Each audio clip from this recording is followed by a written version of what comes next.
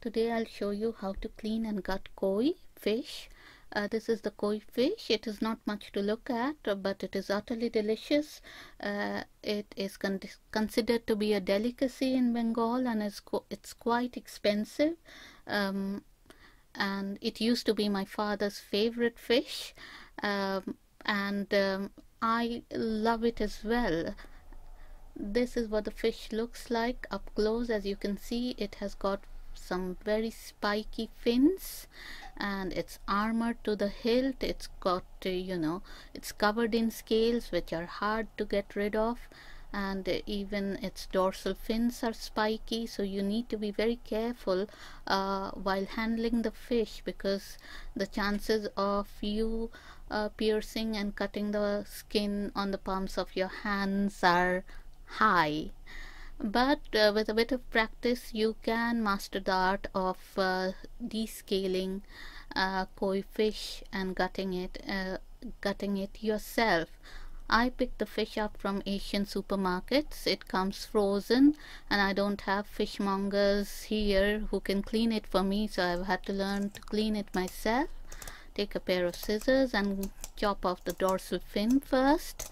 It's really spiky, and your job gets much easier when you get rid of it. Then take off the dorsal fins like I'm doing, and just follow the line of the body of the fish, and you should be okay, and you won't rip into the skin as such. There we go. And it's very slippy, this fish. It's very slippy, a very oily fish, and therefore you have to be a bit careful, otherwise it might slip out of your fingers.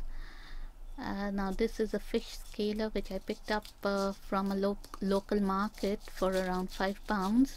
It makes the job much easier. As you can see, it takes off scales very easily.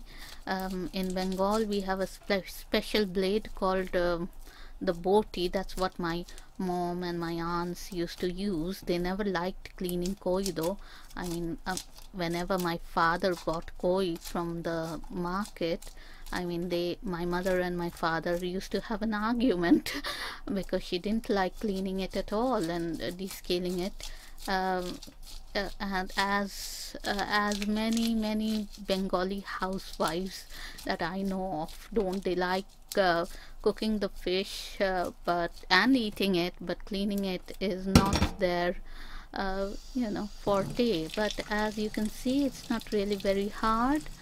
It just takes a little bit of practice, and then you can really do it quite easily with the right tools. Give the fish a rinse, get rid of the scales, some of the loose scales. Then again with the scaler, go for the hard to reach places. Koi has scales right about everywhere, and you need to be able to get rid of it. Now take off that hard cartilage, or is it bone, I don't know, a bit that is covering the gills. You need to get rid of the gills as well of the fish, and it's very bony there, so it'll fly off with the scissors. There are some scales just under the fish's mouth that you need to get rid of, and you need to be quite firm with it and make sure you get rid of all the scales. There are some scales near the tail which are also a bit difficult to take off. Here we go, another rinse under the tap.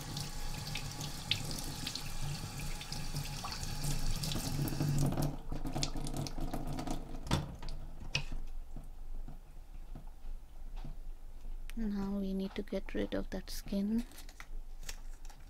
under the mouth of the fish. I just get rid of it totally.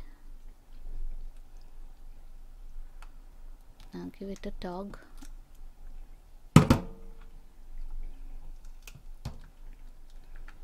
and then tug the gills, and this can be hard again.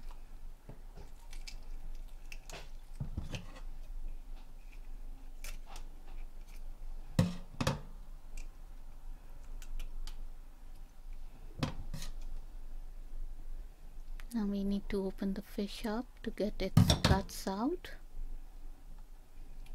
I'm just going to give it, try to prise it open and go in with the scissors like I'm doing here.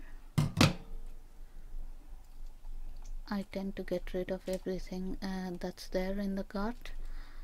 If there are eggs in there, I would keep them, but in this case there aren't, so I just get rid of everything.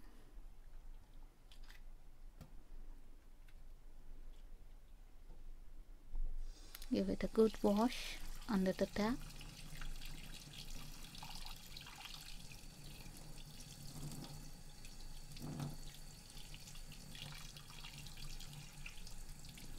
It's looking nice now. My favorite koi dish is fried koi, and that is considered to be a lovely meal with boiled rice, just boiled rice, and the oil in which the koi has been fried with a bit of salt makes for a lovely lunch. As you can see, the koi is clean. Just check it with your hands that all the scales have been removed. It should be smooth to touch.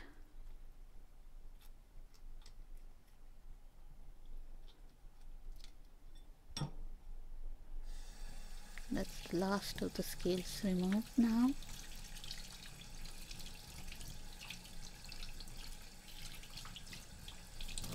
Good rinse. Here we go. One nice koi ready for the pot.